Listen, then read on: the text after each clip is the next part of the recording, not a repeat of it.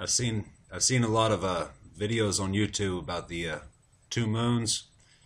I had a dream that I was standing in the green pasture. I saw a great white moon, and God was enthroned on that moon. That was his throne, his great white throne. I went down to my knees in that pasture, and a guy was standing next to me. And I tugged on his pant leg while I pointed up to God in that moon. And I told him, "You got to get on your knees." About that time, I looked back at that full moon and God enthroned on it. And I saw deer, men, and birds run out of the moon and away from God. And their bodies were like stardust across the sky. I stood up and I turned around. And I'm looking inside this house with these men and women running back and forth frantic in a panic, trying to gather up things that they think they need. I saw this naked baby in the middle of the floor there. This woman picked up that baby so it didn't get stepped on. And I hollered into that house. I said, "You don't need nothing. We got to go." I looked at her. I said, "You don't need diapers. We got to go now." It talks about this great white throne, Revelation 12, verse 11. And I saw a great white throne, and him who sat on it, from whose face the heaven and the earth fled away, and there was found no place for them. A lot of people are going to try to run from God in these last days. Can't run from him. There's peace in the midst of the storm. But I had another dream where I saw a great white moon. I didn't see God enthroned on this moon this time, but I saw a red planet down to the bottom right side of it. And I got this evil feeling over me in this dream. So I turned to go run back up in the house. And I'm running so fast I actually grab a hold of the ground and run that much faster.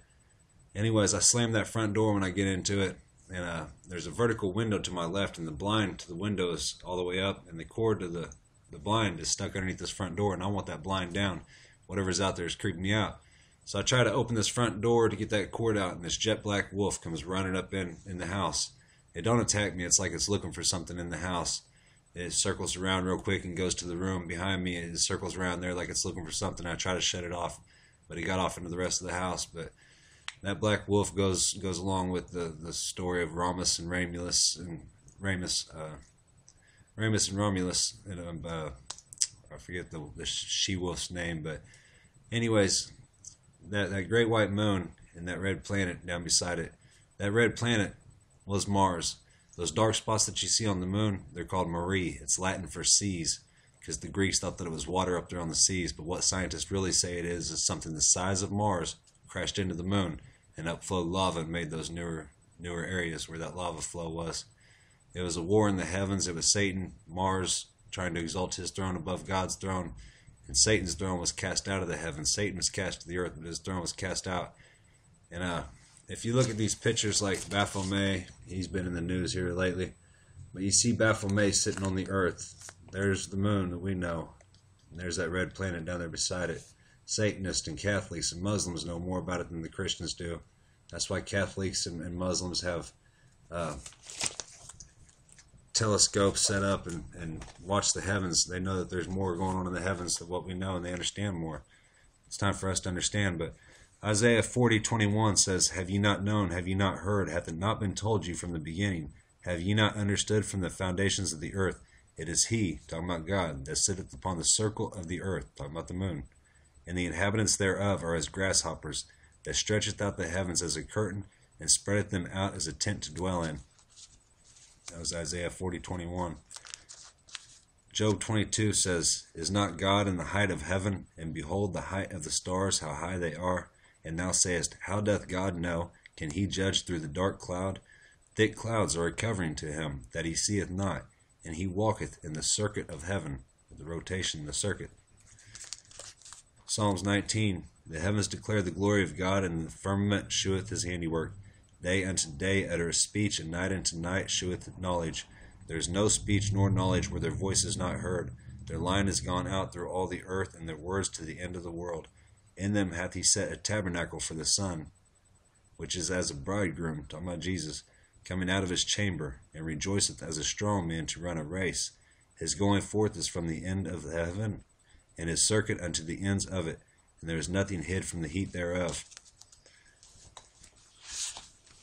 Along with that picture of Baphomet, you also got George Washington sitting in the toga, just like Baphomet, with "as above, so below," and all this idolatrous symbols. America is so lost in their idols, they don't know what they're worshiping nowadays. But you have this other throne here with the Catholics. 1 Kings 10:18 says, "Moreover, the king," talking about King Solomon, "made a great throne of ivory," white like the moon, right? "And overlaid it with the best gold. gold like the sun, right? The throne had 6 steps, and the top of the throne was round behind, and there were stays on either side of the place of the seat. This throne in 1 Kings 10, 18, and 19, Solomon, the temple that Solomon built, it's showing an eclipse with the round at the back of the throne, the gold and the ivory, like the sun and the moon. The Catholics have one like it, gold and ivory, but it's square. It just ain't right, is it? Something just ain't right. They have another one. It's a red one.